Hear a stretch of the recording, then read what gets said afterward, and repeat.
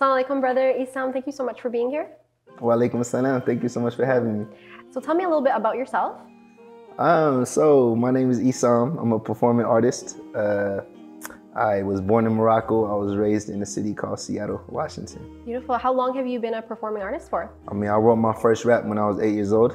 So Mashallah, that was mashallah. pretty much the introduction to me loving creative arts. MashaAllah. And what has inspired you to choose this career field?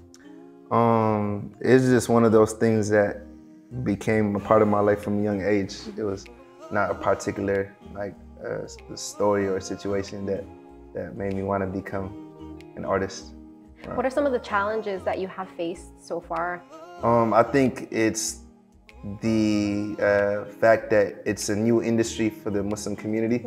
So the fact that, especially as a rapper, people are not really comfortable with rap because of what it's associated with in the mainstream. So I think breaking those barriers. Okay, beautiful. And what are some ways to break those barriers? I mean, just be yourself. Be yourself.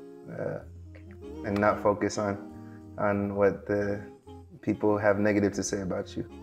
If you could give your 18-year-old self a piece of advice, what would that be? When I think of the 18-year-old me, I like, in a way, it makes me uncomfortable. Yeah. Why does it make you uncomfortable? It's therapy session. Because I think at 18 years old, I was really it felt like I was at the crossroads. It felt like I was in between heaven and hell. That moment of my life was like going to determine the rest of my life, you know? So You're kind of finding yourself. Finding myself, and I think just like every teenager is right at that age. So I think I would keep it simple, you know. I think I would, if I were to come across my 18-year-old self, I would show him some love, you know. Just because it's important to show people love, right?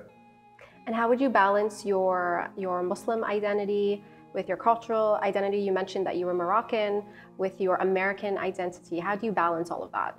I mean, it's intersectional. It's all a part of me, right? So I don't think I ever intentionally try to balance it. But one of the most important things I try to do is prioritize my faith, or include faith in everything that I do. So, yeah. What do people misunderstand about you the most? I think people, when they, especially from my earlier works, I think people kind of got that vibe that I was more of a serious person, right? But because of the essence of the topics I speak about in my art. But yeah, I think people get shocked when they see the contrast in my character, more bubbly, joyful. If you could be remembered for one thing, what would that be? Just being kind to people, just being in service to my community, and I don't know. That's a heavy question. That's a good answer. Who are your top 3 favorite artists in the music field?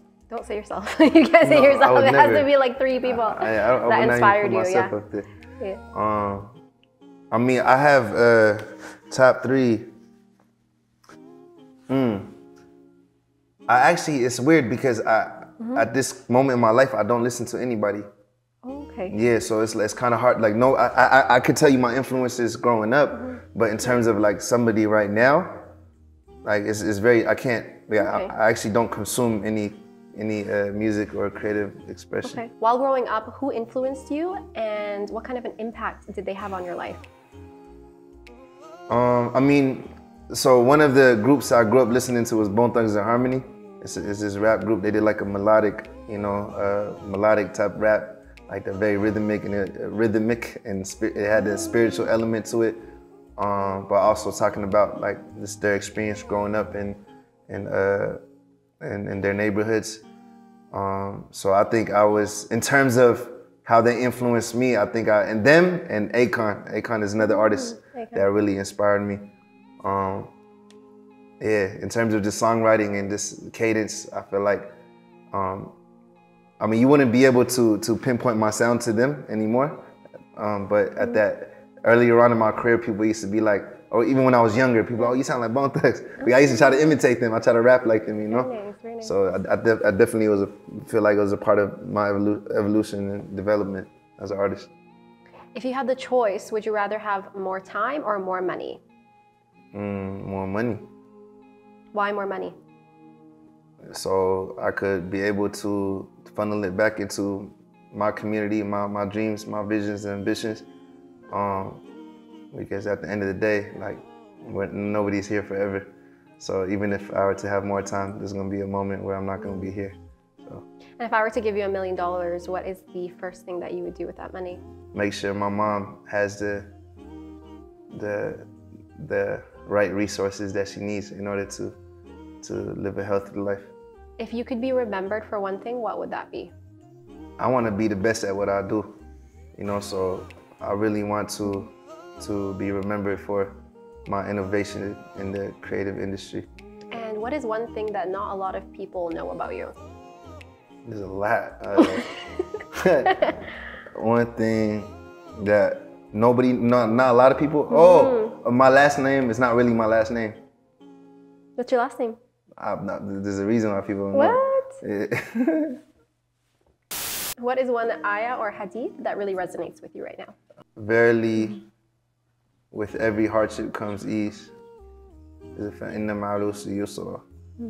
Why did you choose that particular one?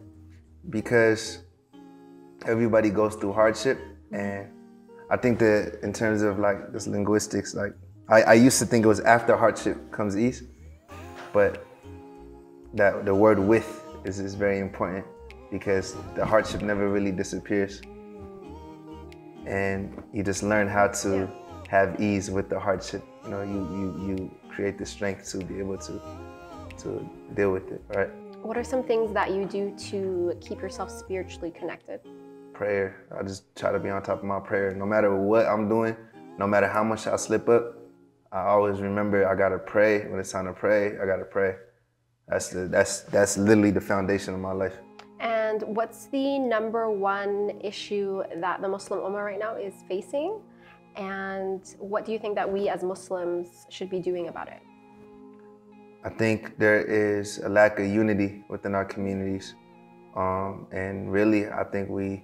So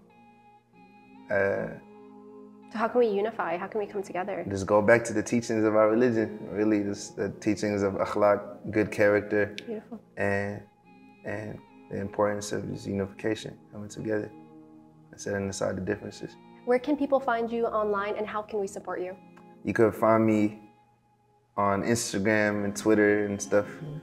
Mass139, MASSEONE 39, and Essam, my YouTube channel, and Spotify and all that. Yeah.